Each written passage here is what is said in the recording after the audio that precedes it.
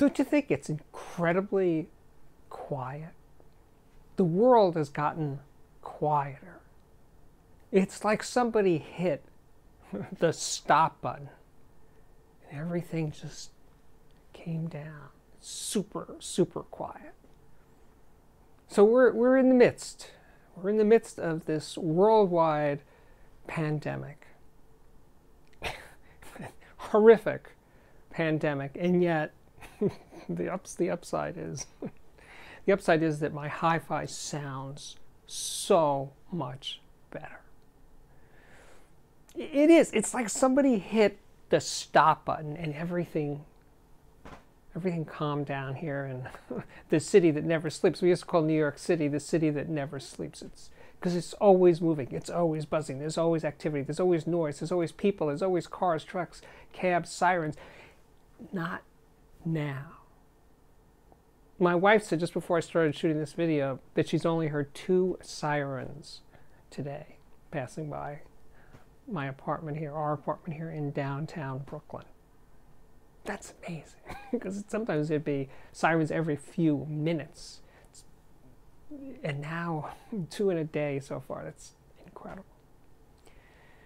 But, you know, because someone pointed it out to me, and yeah, it's so quiet. And they said, no, it's not just us. It's not just New York City. The world is quieter. It is immeasurably quieter right now than it was before the pandemic.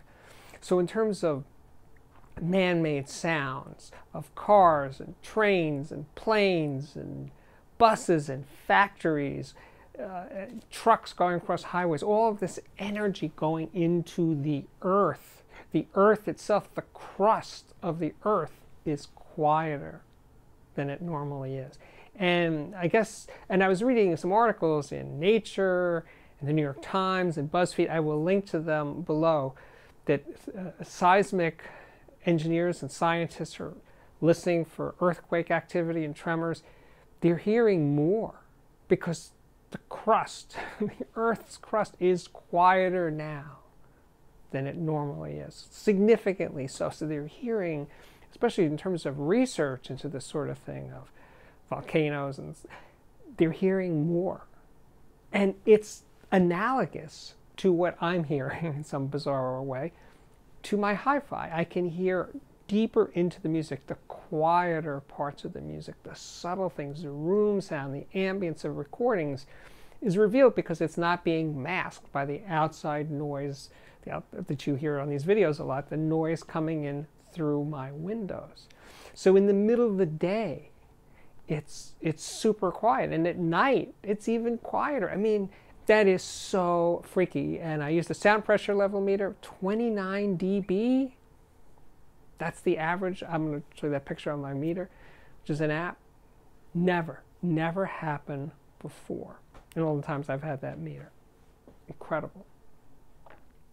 Now, I'm sure I want to hear from you guys if you're experiencing similar quietude in your life and in your homes and out in the world. That this, because New York City is desolate. I could look out my window. I'd see 2 people, a car every now and then. Like I said, that's just never happened before. So the other thing that's interesting is the power, the AC power coming out of my wall is quieter because there's less people here. A lot of people left New York. I don't know what the number is. 10%, 15% of the population is out. So there's less stuff, and of course businesses that use computers and stuff, they're gone for the most part. So it just brings the acoustic noise level down, the electrical noise level is way down, and I'm living in the middle of a science fiction movie. The stop button has been pressed, and we're all waiting. Wait, how do we get it back? I want to go back to normal where it's loud and noisy. It's my comfort zone. I lived in New York City my whole life. I like that noise. It's not a problem for me most of the time. So to hear all this quiet, yeah, but it's making my hi-fi sound good. So that's some upside to this. And by the way, even planes, right? I grew up in a part of New York City called Far Rockaway, which was near JFK airport, and I was always hearing planes flying over. The amount of flights are way down too. So again, in terms of loudness, noise, sound that's put into the atmosphere is way down, right? So yes, it's strange. I yearn for a return to normal noise levels, but we're here. Be here now. So yeah, I'm basking in this. I'm loving the quiet. But then it came flashing back to me that 2, 3, 4 years ago at the Guggenheim Museum here in New York City, they had an art exhibit that was basically an anechoic chamber right at the top part of the Guggenheim. And it was a special exhibit. You only up to 5 people could go in at a time. You had to give them your phones before you went in. You were just there to bask in the quietness, the quietude of that specially built room.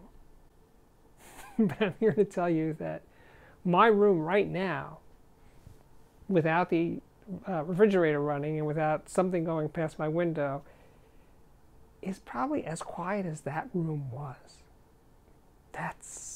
I'm living it. I'm living in, not literally an anechoic chamber, but a close approximation of that experience of quiet.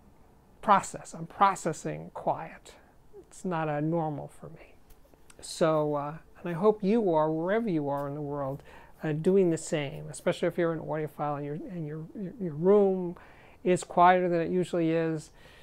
What are you hearing? I want to know if you're having that same kind of experience as I am. Tell us all about that and what that feels like for you. You know, at the end of these episodes, I always say thank you so much for watching, and I want to see you back here again very, very soon. Now I do that again. I want that, but it has a deeper meaning now. I don't want to lose any of you.